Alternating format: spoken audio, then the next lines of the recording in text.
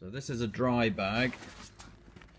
Should be completely waterproof and airtight. So I filled it up with air, and we'll see that after a minute or two the air starts coming out of it. It's got a leak in it.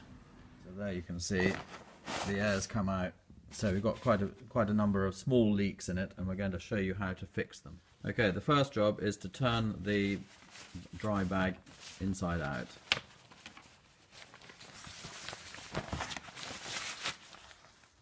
In fact, we've got lots of patches on here, but there are more holes than there are patches. So you need some tubes of Stormsure flexible repair adhesive. And what we're going to do is we're going to dilute this with solvent and then paint it on. So we're just squeezing the whole tube into a tin.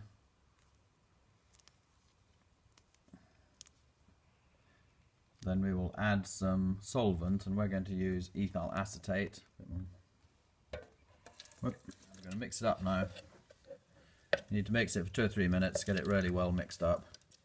This looks a bit white because there was a bit of white paint on the paintbrush, but for no other reason.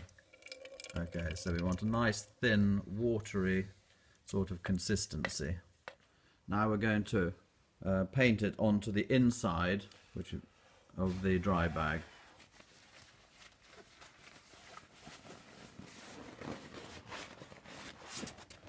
Get the paintbrush.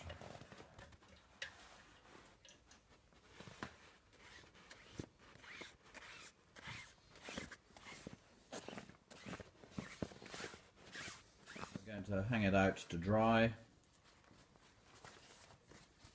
Clip those two bits together and then just hang it over something handy. And we'll leave that to dry for 10 or 15 minutes. So you can see this part has been coated and this part has not yet been coated. We're going to do that later. But that's now a little tacky, but it's touch dry. It's not sticking to me. And it's all dried, and we're going to now turn it back the right way round, and then we put a little bit of talcum powder inside in case it's a little bit tacky at the surface. So we've got some talcum powder there. Just put half a spoonful in, shake it round on the inside, and that's the job done. Give it a blow. There we are, 3 refurbished dry bags.